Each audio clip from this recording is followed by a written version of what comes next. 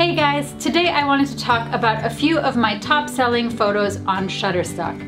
But if you're new to my channel, please consider subscribing. I post weekly videos about photography and travel. A few months ago, I posted a video here on YouTube about a couple of tips and tricks on how to make money and gain success on Shutterstock. In the comments, I got a lot of follow-up questions. The most common question was, how can I sell photos of people and places on Shutterstock without a model or property release?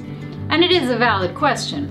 But the answer is simple. Just upload those photos as editorial images, not as commercial images. Shutterstock does have instructions on their website on how exactly to do that, like what format you need to upload that in. This basically gives you the freedom to go out and shoot newsworthy photos and upload those to Shutterstock. Most of my top selling photos on Shutterstock are in fact editorial images. So today I'm going to pull up a few of my top selling photos on Shutterstock to basically show you that literally anything and everything can have value to somebody else. So first I'm going to talk about my top 5 most profitable images, and then I'm going to talk about 5 other highly successful images that are in my top 20, but that might kind of surprise you because they're a little bit different than what you might expect. Number 5. Lantern Ghost Tour. Last year, I went on a ghost tour in Florida and I snapped a quick photo of the lantern that the tour guide used. This photo is constantly being downloaded. I suspect that people needing a creepy images will download this photo. Number 3 and 4. These photos pretty much tied, and they are drone shots of Annapolis and Baltimore. These top selling photos are panoramic drone shots I took of Annapolis and Baltimore in the fall. Of course, there are countless images of these cities already, but drone photos are a little bit less common and create a different perspective. At this point, the market for drone photos is becoming saturated, but it will still give you a little bit of a unique perspective compared to on-the-ground images of the same thing. So I do have a lot of luck with drone photos on Shutterstock. Number 2, a climate change protest photo. My second highest earning photo is an image I took at the 2017 Climate March in Washington, D.C.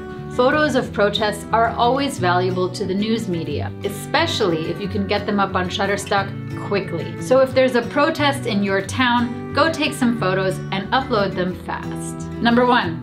A photo of Donald Trump. Does that really surprise you? My highest earning photo is an image of Donald Trump. No surprises there. But this is not something that most photographers would have in their portfolio, so I don't think it's really worth going into this particular image. So let's talk about 5 high earning photos that are in my top 20 that might be a little bit different than what you would expect. Number 5. A picture of the New Jersey Turnpike. While sitting in the passenger seat during a road trip, I snapped a quick image of a toll booth at the New Jersey Turnpike. Who knew that this would end up being one of my top selling images? I had no idea. Number 4. Straws at Starbucks. While waiting for my coffee at Starbucks one day, I took a quick photo of some of the straws.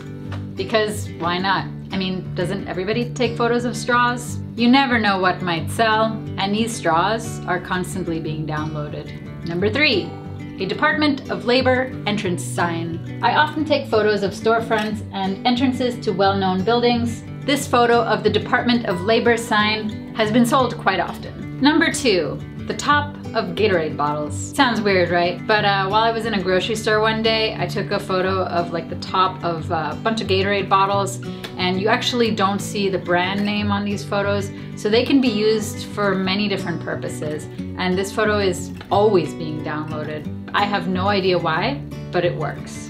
And number 1, the Book of Mormon. Someone gave me a Book of Mormon once, and you know, I was being polite and I took it.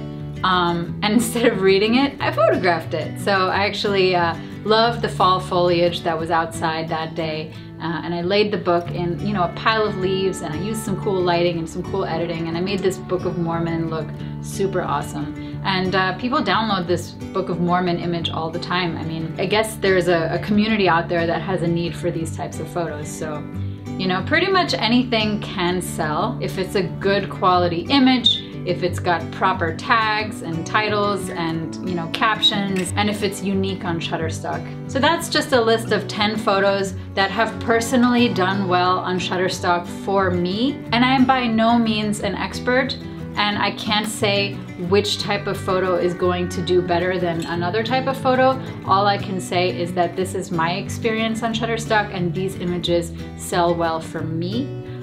So you might have a totally different experience, but let me know in the comments, what is your top selling photo on Shutterstock? Have you had good luck on the platform, or have you been struggling to get any sort of downloads? So anyways, thank you for watching. If you enjoyed this video, if you found it useful, helpful, or just simply interesting, please give it a thumbs up and please consider subscribing to my channel. Thank you and enjoy the rest of your day.